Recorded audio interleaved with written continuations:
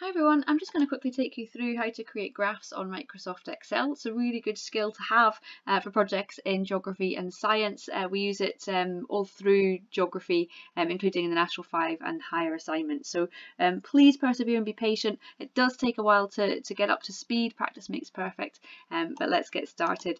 So you'll find Excel in your start menu down on the bottom left. I found it under E for Excel. You might find it under M for Microsoft. So have a look for the green symbol that says Microsoft Excel. You start a blank workbook and it will come up like this, apart from it won't have data in it just here. I've just put that in to speed it up. We're going to start with a temperature graph.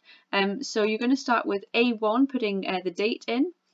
Next heading is B1, minimum temperature degrees C, and then C1 is maximum temperature degrees C. You can see that the heading for B is partially hidden because it's so long. What we can do there is go up to the boundary between B and C, get that black arrow symbol, and then double click, and it will expand it for us. Same again for between C and D, and we'll see all our data just there. Alright, if you put in the dates in the following way, so I'll just show you by adding on an extra day, 27/04, and then hit the tab key, it will automatically fill for you. I'll do that again, 28/04, tab, it will automatically fill. Okay, and I'll make up some figures here as well. So let's go 12 and 21, and we'll go 10 and 20. Okay, you can see here I've got a bit of wishful thinking about the temperatures next week. Your figures should be the ones you've recorded from the BBC website. I've just made these up just to show you what to do. Alright, one thing to note is that degree symbol in the heading there. You need to get that from Insert, along with the right hand side symbol. Click on symbol and then find that symbol. You sometimes have to take a wee while to find it, but once you have found it, it'll appear in your recently used symbol. So from now on it'll be really easy to find. You click Insert and then you close. Alright, you can see it's appeared there, but I don't need that. Okay, so hopefully that helps you with that symbol there. Sometimes people just use a speech mark, but try it if you can to hunt down that symbol in that Insert symbol menu. Alright, so you put all your data in like it is shown here, at least 7 days of data. If you've collected data for longer, then obviously you can put that in as well. Make sure you save your work regularly. Alright, you should have an S1 geography folder. At this point I would be going File, Save As, and saving this document, so please make sure you're saving regularly. Okay, for the purpose of this I'm not going to save this one.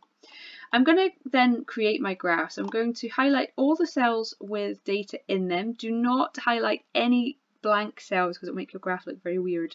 So I've got the cells highlighted there. We're going to go Insert, Recommended Charts, and we know that for temperature it's change over time. We need a line graph. All right, so it suggests a bar graph here. It suggests a kind of scatter graph here, a shaded one here, and another bar graph there. But we know this top one is the one for us, and we click OK. All right, so being aware of which graph type you need is important. Here you can see our graph, and you can see that I can change the size of that to make it easier to work on. And we're going to start with putting our chart title in. Our chart title should be the element, so it's minimum and maximum temperatures. Always put your unit. I'm going to go Insert symbol degrees C. Got to close it. Degrees C, close brackets, in Edinburgh, and it was between the 20th to 20. This graph shows 20 to 28th. Most of you will be 20 to 20th to 26th, April 2020. Okay, so we've got our heading in there. We can play with the font and the size by highlighting it, going home. I want font size 14, and I want it all to be in the same font. It's Calibri. I quite like Calibri. There we go. So minimum maximum temperatures degrees C in Edinburgh, 20th to 28th of April 2020. Now you'll be comparing this graph with another graph. So the next graph you do will have a different location there, but the rest of it will be the same. So you could copy and paste that later on. This graph is not quite finished. We need axes labels for our x-axis date and y-axis temperature in degrees C. So for that we have to go up to Chart Tools and Design, and we want Add Chart Element. We want to add something to the chart. Axis titles, primary horizontal first of all. We've got date, and then we want to go Add Chart Element, axis titles, primary vertical, and we want that to be temperature in degrees. You can see you get well practiced at finding that degree symbol for this graph, degrees C. You can see that it's not immediately appearing in this box here, but it is appearing in this up here. So once I tab, it appears. Okay, so don't panic if you don't see it changing straight away. Sometimes you can just click on it and fill it in. Okay, and there we've got a lovely graph, and we should have the minimum temperature line should always be blue. You don't get a choice on the temperature graph of colour. Other graphs you will be able to make look very pretty and add different colours, but here we ask that the minimum temperature line should be blue. The maximum temperature line should traditionally be red. You can see here it's kind of orange, so I'm going to click on it till it's highlighted like this. I'm going to right click and I'm going to put the outline. I want it to be red. Okay, so you can see how it changes when I hover over that.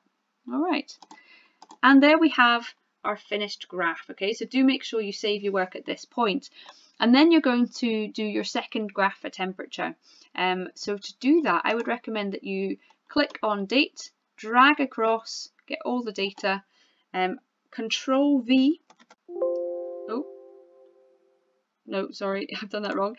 Control C to start with, Control Copy, and then highlight cells underneath and go Control V, and you can see it pastes it all in, saves you loads of time in terms of typing all that stuff in again. We're then going to just delete the data, and you'll put in the data for your second location, wherever that was, and you'll repeat the steps from creating a graph.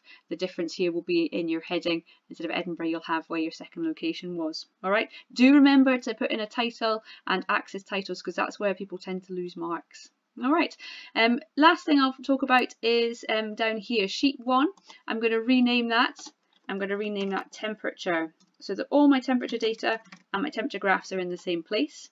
All right, when I'm ready to move on, when I've got my second temperature graph, I'll click save, and then I will go to my second sheet, which will be precipitation, and I'll be making a precipitation graph there, which I'll put into another video for you. Okay, so hopefully from that we know how to open Excel, we know about how to put in some data, we know how to find symbols like the degree symbol, we know about copying and pasting, Control C then Control V to paste it, and we know what the graph should look like here. So good luck, have a go at creating 2 temperature graphs using Microsoft Excel.